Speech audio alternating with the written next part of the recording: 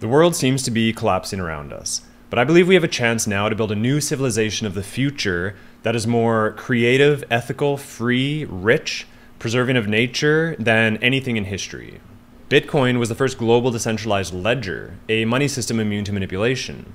Ethereum was the first global decentralized computer, a computing platform that runs programs immune to manipulation. So upon this platform, we can build new systems of money, but we can also build financial programs around that money and therefore build a new parallel financial system. And Ethereum programs are Turing complete, which means they're general. So we can also build systems for doing science, journalism, education, media, funding of the arts. We can build a new parallel society. And as the capstone of this societal operating system, we can build reimagined systems of government, new kinds of democracy. So this Ethereum world computer can serve as the foundation for a civilization that we build out of code. I often think of the set of systems and institutions that our society runs on as our civilizational ship.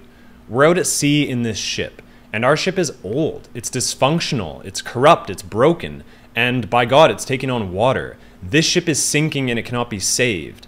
Instead, we need to build a new civilizational ship that's fit for the 21st century, that harnesses modern technology instead of fighting against it, and we need to migrate over to that thing as quickly as possible because the water is rising. And I think we can all feel this. We can feel some kind of impending doom. We can sense the rising water. Some people who feel this want to go back. No more technology, no more industry, decelerate, degrowth, there's danger ahead.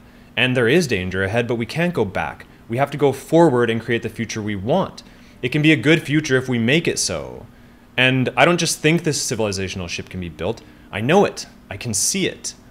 The mission of my life is to draw and explain this vision as best I can. That's the whole purpose of my videos.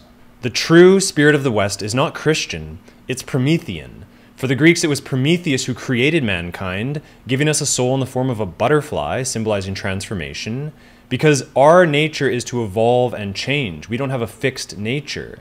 Man is something that should be overcome, as Nietzsche wrote in Thus Spoke Zarathustra. Prometheus, of course, also stole the fire of science, technology, and the arts from Zeus and gave this as a gift to mankind, because science, technology, and the arts drive evolution. Prometheus wanted us to break out from under the tyrannical, patriarchal Zeus, to no longer be led like herd animals, but to become masters of our own destiny, to chart our own course. So let's do that.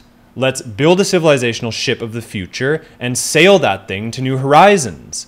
This is our destiny. And what have we got to lose?